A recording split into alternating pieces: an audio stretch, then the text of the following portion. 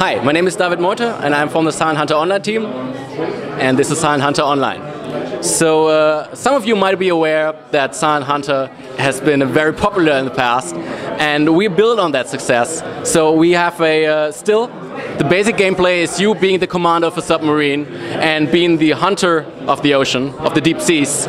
So what we have here is the game running in a browser with no installation being required at any time, running on Flash 11.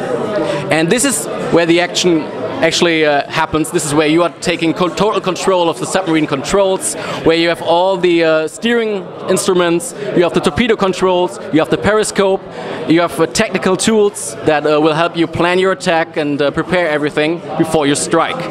Also, you have the officers here.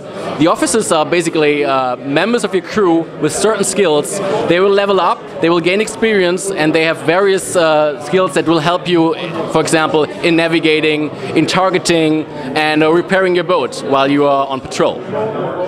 Another feature that's new to the series and has never been tried before that way is our dynamic campaign.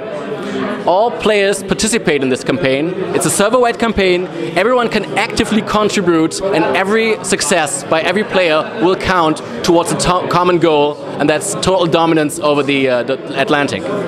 So this is where you get in touch with other players and where you get to place your ships on the map, do some very strategic planning, and this is adding a new layer of gameplay that's new to the series. Another new thing is, let me move to the bunker, there we are, is fleet management. For the very first time in a Silent Hunter game, you have not a single boat, but you have your very own flotilla that you can use and you have to manage and maintain. So you can basically build your new boats from scratch. You have various types of boats that you can choose from, and you can upgrade instruments, and you can have to take care of your crew and your torpedoes and resources on board. So this also adds a new level of gameplay, and it's something that will influence the game in quite a lot of impact it will bring to the game. All right, so this is me signing off.